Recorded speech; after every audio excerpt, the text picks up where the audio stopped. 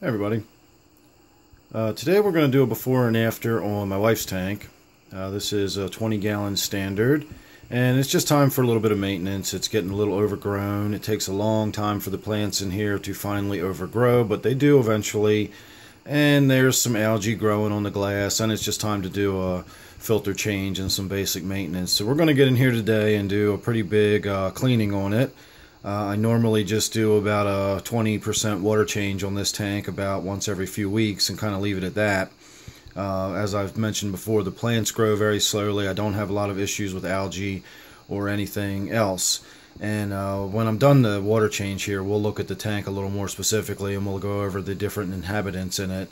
It is a little dark right now, and that is because the pennywort that I have floating in there is getting a little bushy, and it is tending to block the light. The way the light is on this hood, it is pretty much centered, and the moneywort is blocking, or I'm sorry, the pennywort is pretty much blocking the majority of the light that comes in. So when we do the after portion of this video, you will see a much brighter and more visible tank, and we'll go in there and we'll look at some of the inhabitants. Right now you can probably see that frog is in there dead center. I've got the red fire dwarf gourami is off to the left.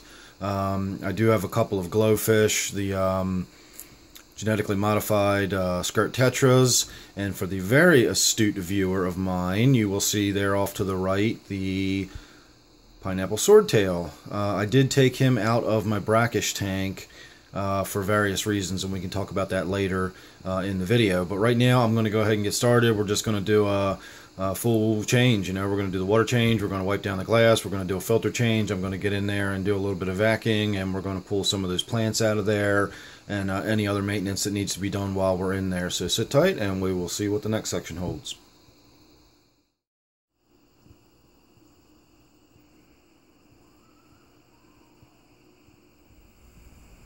Alright everybody, there you go. There's your after.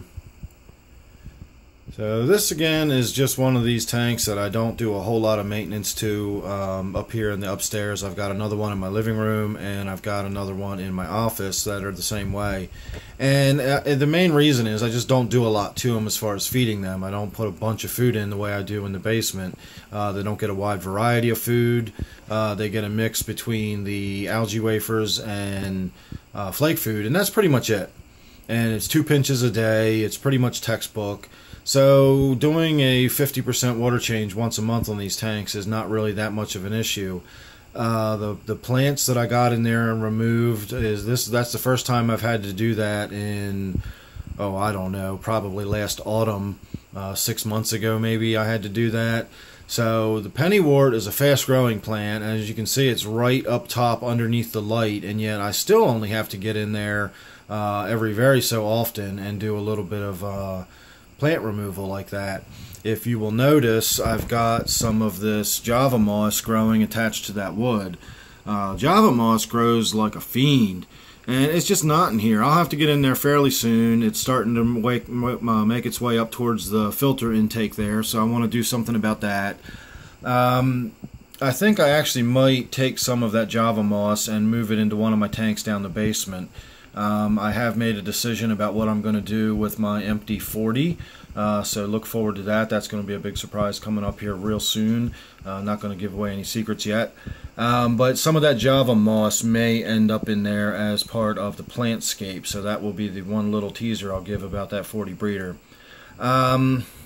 Other than that, there's not a lot to talk about in this tank. The reason I don't get a lot of plant growth, I've discussed this before in other videos, is I simply don't have a whole lot of CO2 in the atmosphere up here in the upstairs versus what I do in my basement.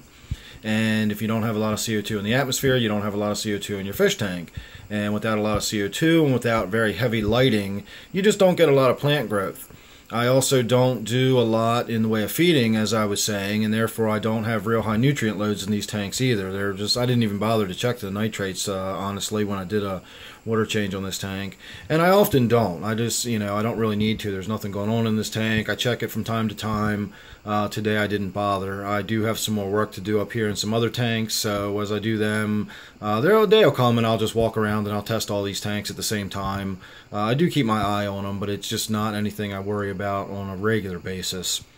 So who do I have in this tank? I've got the red fire dwarf Gourami that you can see right there front and center. That is red. I know it's a very creative name. This is about our third red we've had over the years. My powder blue dwarf Gourami is named Blue, and he is in my living room tank. I also have the pineapple swordtail there that was in my brackish tank downstairs, but the sexual aggression between the molly and this swordtail, and I have a Madagascan rainbowfish in that tank that is also male, all three males, and without any females. They've been just chasing each other around to the point where I had to get that swordtail out, and this is where it ended up.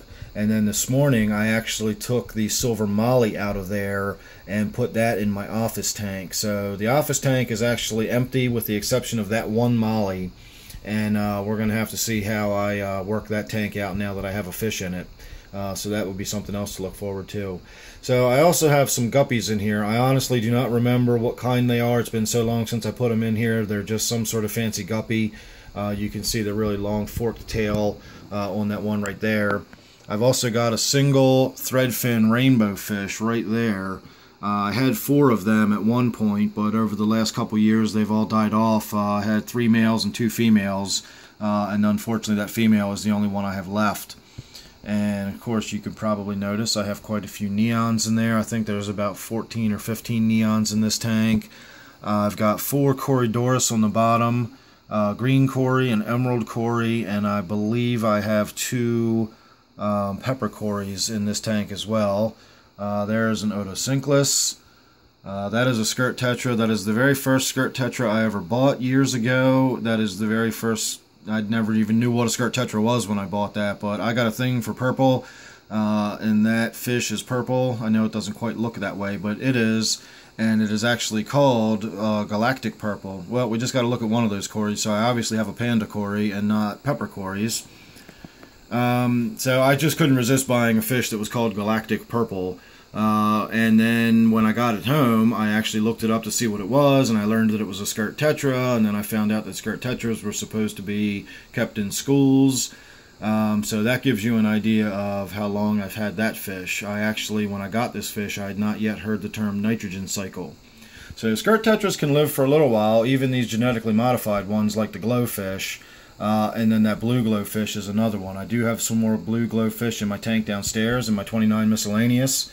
And in my experience, I'll just go off on a little tangent side note about the GloFish. In my experience, the only ones that have ever survived are the blue ones. I have quite a few of the blue ones, and they've lived for, this one here I think has lived for 2 years now, pretty much since whenever they came out. So if you look and find out when the blue GloFish were released, about a week from then is when I got this one, and then the ones I got downstairs were shortly after that, and they're all still alive. So all of the other ones, the orange ones, the yellow ones died very quickly. I went through several of them before I just gave up because they didn't seem to last more than a month. The orange ones didn't last very long. There's a pink one, I believe, that did not last very long. And these are not dyed fish. Don't mistake them for the dyed fish. The dyed or the tattooed fish, that is completely different. It's a very cruel practice. They're actually dyeing the fish. They're either stripping their slime coat off and soaking them in dye, or they are physically injecting dye into their bodies with needles like a tattoo. It's like a 50% survival rate of the process, and out of the ones that do survive, they have very, very shortened lives. So do not ever buy dyed or tattooed fish. I know they're neat looking, but it is a very, very cruel practice, and it kills the fish. These are actually genetically modified organisms, GMOs. I'm not sure where they got the gene from that fluoresces. I believe it's like a jellyfish gene or something like that. And they've actually sequenced it into the genome of the fish, and it is now that color. If those fish breed, their offspring will be blue like that. So they are a different fish now. They just have a blue gene sequence in them, or a purple gene sequence in them, or whatever. So there's no cruelty involved in that regard. They're not, suffering. They've not been dyed. They've not been stained.